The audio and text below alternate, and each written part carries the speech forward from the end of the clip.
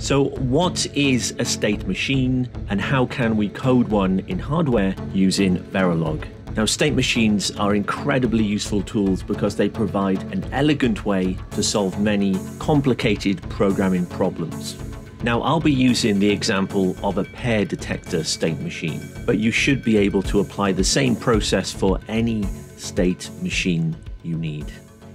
So in our case, what we need is a state machine which can detect a sequence of two ones or two zeros in a random input stream. So when it detects those two ones or two zeros, it should output a 1 to say, I've detected a pair. So how can we design a state machine to perform this simple task? Well, let's start with the basic definition of a state machine. So a finite state machine has a finite number of defined states, and it has an input which triggers a transition between these states, and it also has an output from the machine.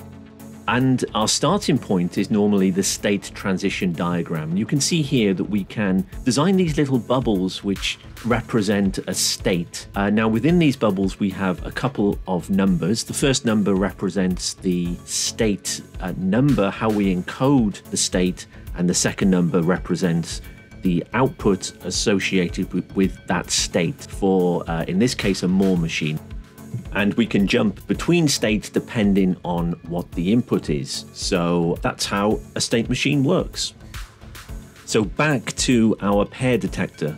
Now there's many different ways that you can encode and design a state machine to fit any particular problem. But in this case, I'm going to use 4 states to model my pair detector. The first state is going to be called 0, 0. And that's going to be the start state. Now, the next state is the one in which we have received a sequence of 1, 1.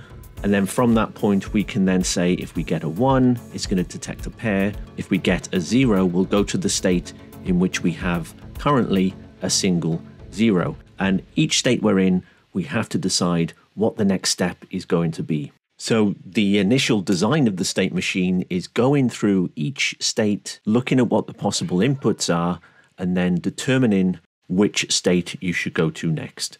Now, before we move on to the design of the Verilog hardware, let's take a look at what happens for an arbitrary input to our state machine. And remember, the input is assumed to be a random sequence of ones and zeros, and the state machine should be able to detect a pair of two ones or two zeros. So pay close attention now to what happens for an arbitrary input of bits. Now in this animation, we can see that the state which is blue is the current state. And depending on what the inputs are and which state we're currently in, the current state will move to a different state for each new input. And then hopefully for any possible input condition, we should be able to find a pair of ones or a pair of zeros.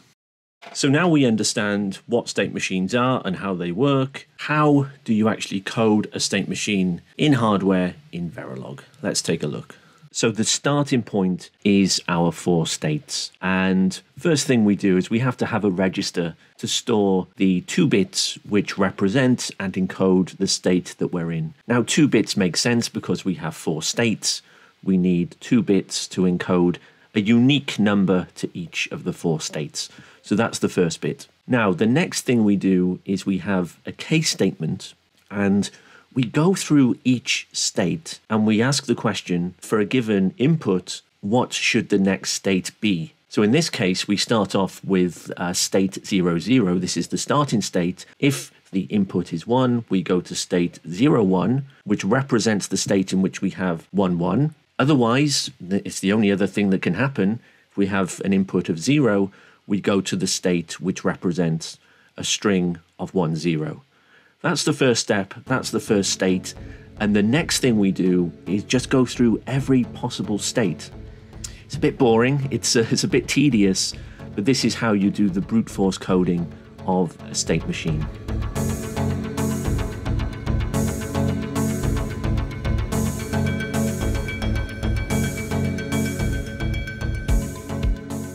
So what about the output logic? Now, so far we've talked about the next state logic, and that means what do we do when we're in a particular state and we get a particular input?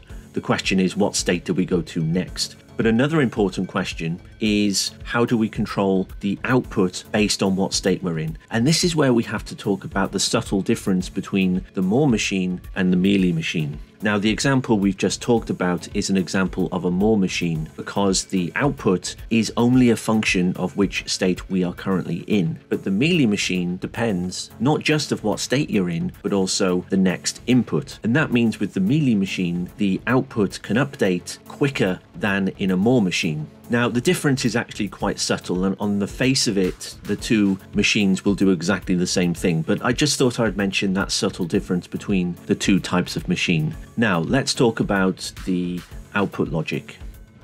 And in the case of a Moore machine, it's really straightforward because it's just a simple matter of looking at what state we're in and then deciding what the output should be appropriately. So in this case, if we're in state 1-1, that's actually the only state that would require the output to be 1 because that means we've detected a pair. For all other states, the output should be 0. That's a really, really easy thing to do with a Moore machine.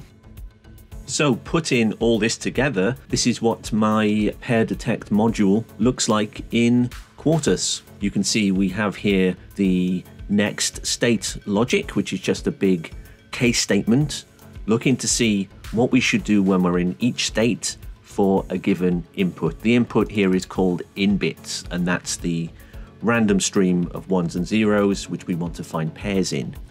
And then we have a separate block here, which is the output logic. So this is telling the machine what the output should be based on which state we're in. And remember, this is a Moore machine, so doing this output logic is really easy. It's just a simple matter of seeing which state we're in and then assigning the output appropriately.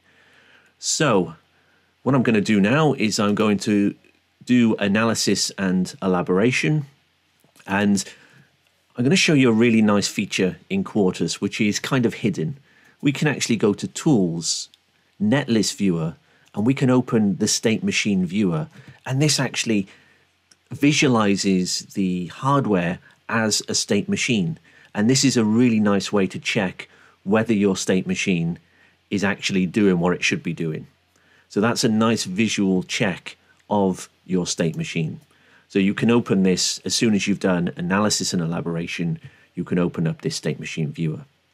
Now I'm going to perform analysis and elaboration, and then the next thing I'll do is have a look at my test bench. Now this test bench instantiates the pair detect module that we just saw, and I've also created a random, pseudo-random stream of ones and zeros. And I've also, one of the differences between the code I just discussed in the animation and this code is I've got a reset state. Now, this doesn't change any of the fundamentals of the code. It just means that if we have a reset go high, it will just put us back into the starting state. That's all. But the rest of the test bench is doing exactly what you would expect. We're generating a clock signal with a period of 20 time periods, 20 time ticks, and we're also generating a stream of random ones and zeros. And I've actually predefined these ones and zeros just to make it easier for us to do the analysis. So I'm going to run analysis and elaboration, and then we can check out these simulation results. Okay, so analysis and elaboration has finished. So let's go ahead and open Model Sim. So let's see what we've got. So I'm just going to get the waveform window up. We can see our waveforms here. The timer indicates that the simulation has started. So I'm going to just go simulate and break because we don't really want the simulation to continue for very long. And I'm going to go zoom full. And it doesn't really matter where we zoom in here, but we have to pick somewhere to zoom in. And then we start to see some of the detail. Now let's take a look at these results and see if it's doing what it should be doing. So remember, this is a pair detector. So any consecutive pair of zeros or pair of ones, we would expect the detect output to go to 1 to indicate that it's found a pair. So let's start from this point, 0, 1. So it's on the positive edge of the clock, and then another one. And then there's a 1 clock cycle delay. and then the detect signal goes high. So that's important for a Moore machine. A Mealy machine would go high immediately on that second one, but because this is a Moore machine, it's synchronous to the clock, and we don't go high until the next clock cycle. So I think this is working fine. So I think the next step for me is to try to implement this for real on the FPGA board. So let's see if we have any success with that.